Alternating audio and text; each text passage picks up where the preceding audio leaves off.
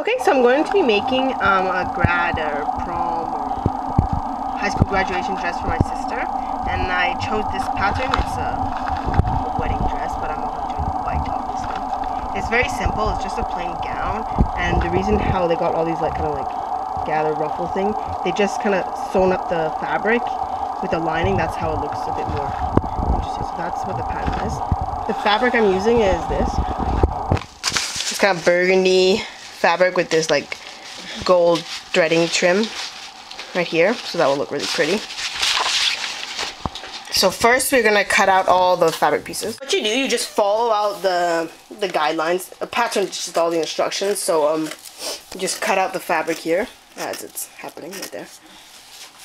And then after you cut out all the pieces, well, we still have to cut out the underlining because it's kind of flimsy.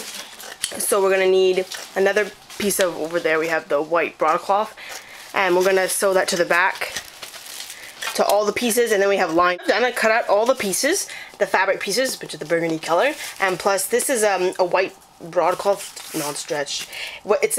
Acts as an underlining because this is the since the main material is like kind of flimsy, and you want these dresses to be really like, what's the word, I don't know, perky, and it's like firm. And to make it more like thicker, has more substance. So you just based on the white, it's all in the instructions. And now see, this is the front part and this is the side front. I'm gonna pin it and then sew it and start to put together the body.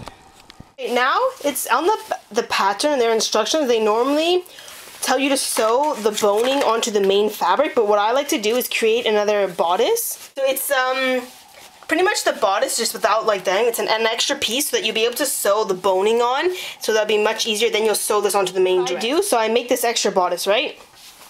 So you go in from the inside. What you normally do, you want to fit it on the model first, or whoever you're making it for, or for yourself. That way you'll be able to know where to put the piece of boning. This is called actually Rigeline. It's a type of boning, but what boning is, like, hence the word, they use it in, like, you know, corsets where they have like all those pieces around and it's like really tight and fitted. Well, what this does, it helps to hold the shape and like give, like, that's why it's called boning, give it like some bone and some structure, right? So normally you sew it on like the joins and around here.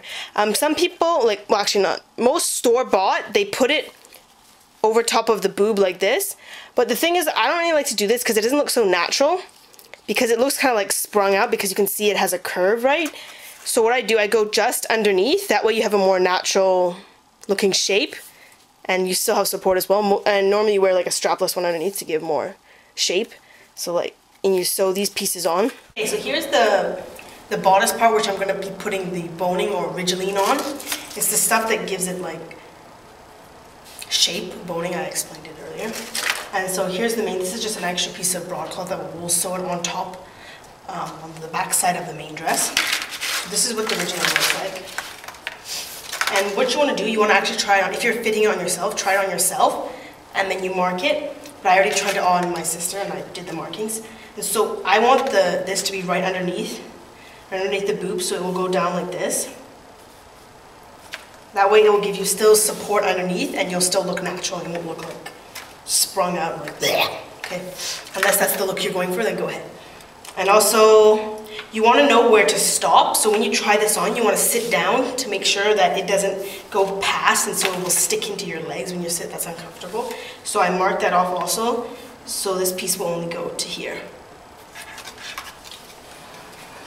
And also on the side for extra support, because they always put it underneath, but right on the side right here, there will be a piece that goes right underneath. It's kind of like just in front of your armpit, and this piece will go all the way down, and that will give you support as well. And for the back, I'm going to put, there'll be one, this is that side piece, and then there'll be one, you can put them on the joints. The pattern normally say to put them on, like, open this out and sew onto the joints, but it doesn't matter because it's the underpiece. You can put them wherever you want. Depends on where you decide to want more shape and holding. And after you finish sewing the main pieces on, and try it on and it's still not enough, you can always add more. So this one will be on the side right here, and then I'll have one more right here. And this model's a bit skinny, but anyways.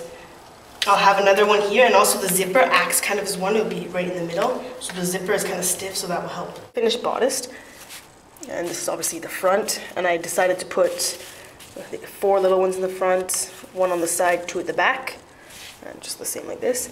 And you want to see how it's like curved outwards. You want it like this. See how it's like curved? The curve is against your body, so that way, when you wear it, it will become flat. If you have it the other way, see how it curves out? It curves outwards, and then that won't look good. It won't lie flat against your body.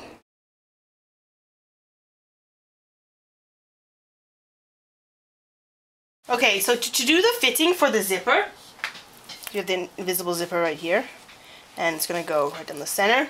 You want to fit it on the person, or if it's yourself, you can get like someone to help you, and make sure this fits well. And then you want to pin this together, because everyone that normally see that's a bit bigger, and if you want the exact fit, you can't just follow what the pattern says. You actually have to go on and try it on and fit this, and like this. You just pin it. And then what you can do, and you can go in with like a pencil, and you mark the inside so you know where you're going to put your zipper. And that way, and then you want, see how this, you don't want to cut off that much amount of material. You kind of make this slowly taper to like the thin point, because then you want the bottom to be more poofy. So it's simple like that. Okay, to sew in the lining, this isn't an industrial like standard way that they do, because on patterns they always say to sew the top first, and then hand stitch on the side, since I hate hand stitching and it's so slow and it takes you forever and it doesn't do a good job as a machine, right? And it's not as secure. So what you do is, first you take the lining, you turn it inside out, and this is inside out as well, but like you put the right sides together and match up. You pin the top first, so it's kind of like basting it in. So you make sure you match up all the seams, especially in the front. So I normally start pinning from the center, so you pin out all the way here. On the edges where we get to where the zipper is, there'll be some extra, but it doesn't matter. Okay, so then you pin that down. Pin this down flat, and then see, you can't see well. The zipper is right underneath here, and you can feel the coil is here. And what you want to do, since you had already sewn the zipper onto the main dress, you go on the back, see? And this is the lining, so you pin and you sew right on the line where you basted the zipper on. And that way, it will be nice and clean when you turn it inside out. So you sew the 2 sides with the zippers first, and then you do the top. To do the top, once you have the zipper, I've already done it, but this part will be open. What you're gonna do is fold it to the back, like this, and then you sew across the top. And then when you flip it the right way out, it will be all nice and you won't have to worry about no hand stitching. Okay, so the lining. See, like this? See, now this part is sewn in.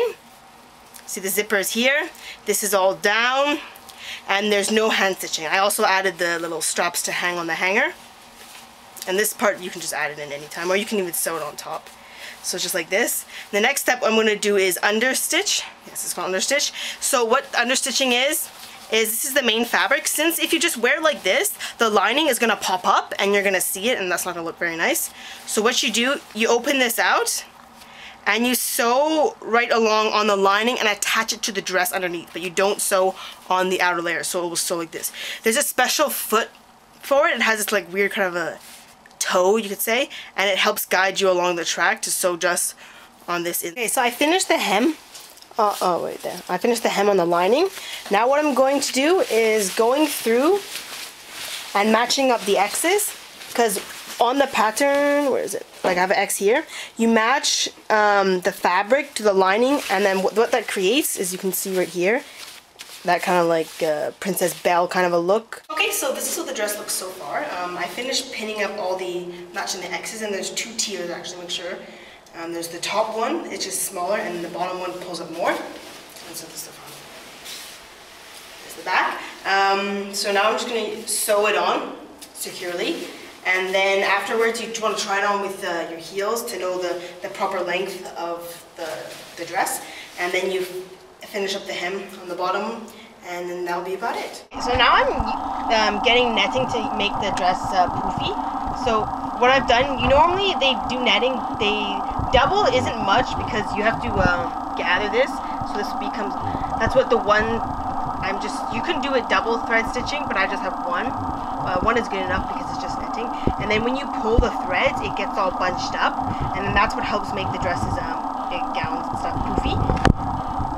And also, when you measure it, you want to make sure it's either more than double, because double is actually very, very little. So you want to have the netting either triple, or sometimes they do more, or they do multiple layers. But this dress, I'm just doing one layer. Okay, so here's the netting now, and I've finished gathering it, and I've pinned it to the underside of the lining. Make sure you want to do it on the underside so that it's not itchy against your skin. So you like open up, then that'll be for the inside for your legs. And now I'm just going to zigzag the netting on.